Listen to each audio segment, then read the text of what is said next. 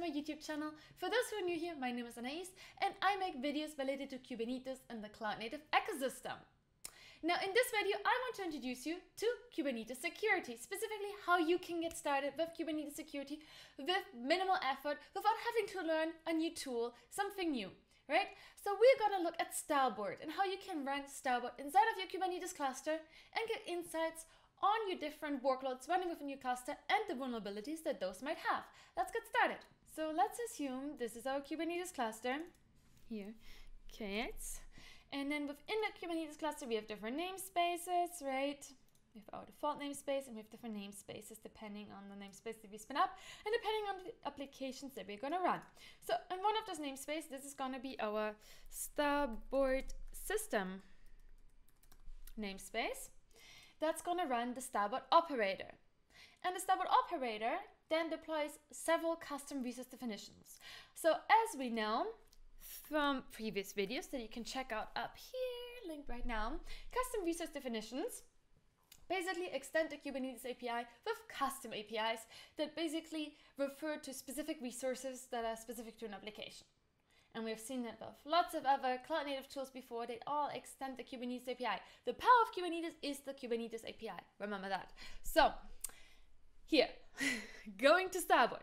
We have Starboard deployed within our cluster. And that has several different custom resource definitions. Vulnerability scans, configuration audits, CIS benchmarks, and pen tests. Okay?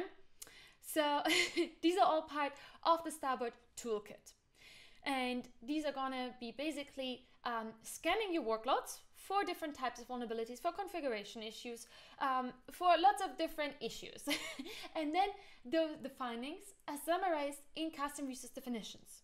Now the main benefit, if you're using Starboard then, is that you don't have to learn a new tool. You can access all of the resources within your Kubernetes cluster. You deploy Starboard within Kubernetes like you deploy other resources in Kubernetes. And you access those reports like you access other resources inside of your Kubernetes cluster. Now the reports can also be accessed as a HTML and PDF report, like as a website basically, or as a report, or through Prometheus and Grafana. You can also access it as part of the Lens extension that we're going to look at in another video, or Octant. Now I haven't tried these two yet and it's on my list, so be patient with me there. Now you can have Starboard as an operator, that's what we're going to talk about in this video, or as a command, like as a CLI installed on your terminal, right? Now you would use the command line for Starboard, for example, if you want to integrate Starboard either in your CI/CD pipeline or if you manually want to trigger reports through Starboard, right? Now the operator will live inside its Starboard system namespace and will continuously scan any resources that change. So basically the Starboard operator inside the Starboard system is responsible to scan any new deployments. So we have our deployments, and whenever there's a new deployment popping up, the Starboard system, like the operator inside the Starboard system namespace, the Starboard operator, will go ahead and scan that deployment for vulnerabilities, for example, and then create a report for that deployment. Now, reports are part of deployments. So they have the same life cycle as deployments in a way. So they are basically, if you have a tree, they are dependent on the deployments. If you delete the deployment, the reports are going to get deleted from within the cluster. That's kind of how you have to envision the dependencies. And that's basically what happens. So whenever you make updates to the deployment, such as changing the container image, that's when a new report is going to get triggered from the Starboard operator within the Starboard system namespace. It's going to create a new report. Now, here's a little example of how that all works. Here's some more of the benefits that I highly suggest you to check out of using Starboard. And then we can head over to the documentation. Now within the documentation, we can see we have the Starboard CLI and we have the Starboard operator. I'm going to focus on the Starboard operator in this video, and on installation, we're going to use Helm specifically. So we're going to add the Helm charts from Aqua. As you can see, I've already added that. So we can also say Helm repo update. You want to do that just in generally every once in a while, since any of those Helm charts that you have that you're using might change over time, right? Now, once we have that, we can go ahead and we can deploy the Helm chart inside of our cluster. Now, the command is also here provided. You can use the standard command. It's just specifying the namespace that it should be deploying the Starboard operator in, and then that it should create the namespace. Then it will set 2 values. Now, you can either define a separate values YAML file that you can then apply. So Helm allows you to define your own Helm values. We're going to take a look at that in a second. So in this case, set target namespace default, so it's going to monitor the default namespace, and then set trivy ignore unfixed true. Now, under the hood for vulnerability scans, Starboard is using Trivy, which is another open source Aqua tool that you can contribute to. It's open source. And it's basically saying that all vulnerabilities that do not have a fix yet, that basically where your container images that you depend on that can't deploy the fix yet, those vulnerabilities should be ignored. That's what this line is saying ultimately. And then it's just specifying the Helm chart version, which is 0.9.1. So we are going to deploy that.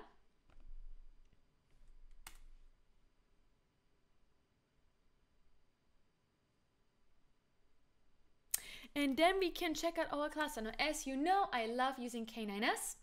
And here we have our Starboard operator spinning up in the Starboard system namespace. A new report is run. That report is run through a job. So basically, Starboard system is creating a job.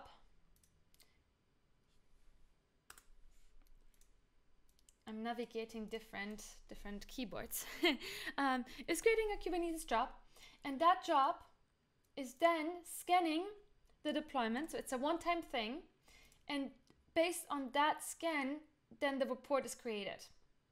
That's kind of it. So under custom resource definitions, you can find the overview of all the custom resource definitions that the Starboard operator has access to and is creating inside of your cluster. We're going to go ahead and we're going to deploy an application, which I have here in my manifest repository. So I'm going to say kubectl apply, and now this deployed the deployment and then the service into the default namespace. We can see it here, span up, and then we can filter for, let's filter for jobs. We can see that here are 2 jobs. Now these jobs have been created once we created the deployment, and the deployment has a replica set of 2. So 2 pods are going to be spun up for the deployment. And for each of those pods, there's going to be a vulnerability report that's scanning the container image inside the pod, because obviously Starboard doesn't know if they run the same container image or separate container images. In my case, they're running the same container images, but they could also be running, each pod could also be running separate container image. So if you go to pods, these both pods could run different container images or the same. In my case, they're the same. Now, once the jobs have completed, we have a resource which is called vulnerability reports, which are part of the custom resource definitions of Starboard. And then we can go ahead and we can hit describe that resource basically. And once we scroll down, we can see that here the vulnerability is described. So for example, here's a vulnerability, the CVE for the vulnerability. We can also see here's the fixed version, the version that we have installed or that we're dependent on. And there's a long list of vulnerabilities. As you can see, it's not the best container image that I'm running here. But ultimately, this kind of vulnerability report will be created for all of your deployments. So in addition to the vulnerability reports that we just took a look at, you can also, for example, look at the config audit reports, right? So how would you know if the config audit reports ran? Well, you can either look for the resource config audit report inside of your cluster, or if you want to make any modifications or check whether, for example, config audit reports are turned on for your Starboard operator installation, you can go to installation, to a Helm, and you can have a look at the specific values that are deployed alongside your Helm chart.